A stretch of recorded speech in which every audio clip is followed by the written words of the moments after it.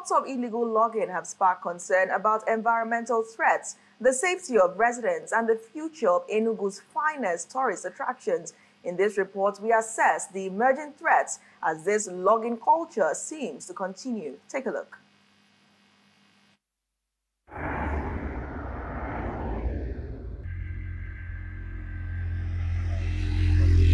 The sound of their axes and cutlasses, accompanied by rustling leaves, was our cue to stop. We were soon to bear witness to what has always been a global threat to forest resources.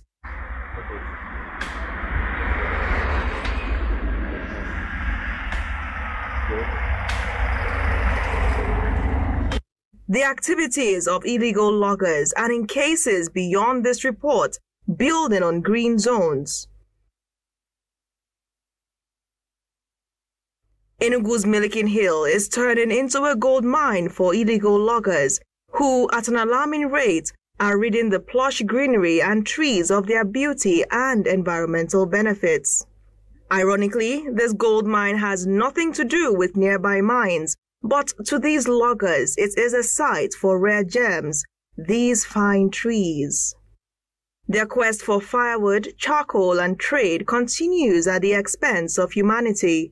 The continued deforestation of locations like Milliken Hill, despite the risks, can only be linked on one side to hardship and poverty, and on another, ignorance about its dangers, experts say.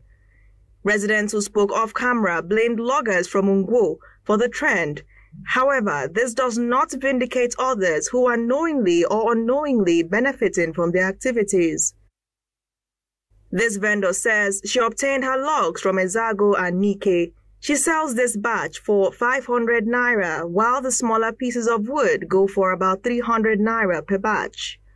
As she sorts out her goods, she remarks that the business is profitable. A conversation with her revealed her possible lack of awareness is associated with her stock in trade. The acting director of the Forestry Commission in Enugu, Mr. Basil Okafor, shares the true picture of the illegal business and why people indulge in it.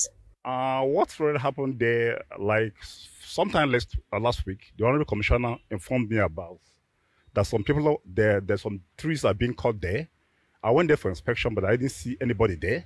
Do you understand me? But it is very bad that such a thing is happening there. Do you understand? Considering the effects of cutting trees, like the effect we have on the climate change, and the soil erosion, the desertification, and the rest of them. Do you understand me? So it is much. What's happening there is still bad. And I learned that people are doing that, don't do it at night. Do you understand? So it's too bad. It's not encouraging, and we have to make our unnecessary arrangements to make sure that the corporates are brought to book.